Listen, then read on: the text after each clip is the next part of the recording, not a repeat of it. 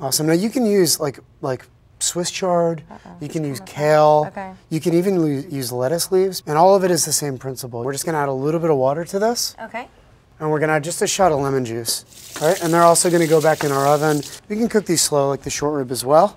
And what's gonna happen is they're gonna absorb all that liquid. Okay. The meat is gonna cook, the rice is gonna steam, and you end up with this right These here. beauties. Okay?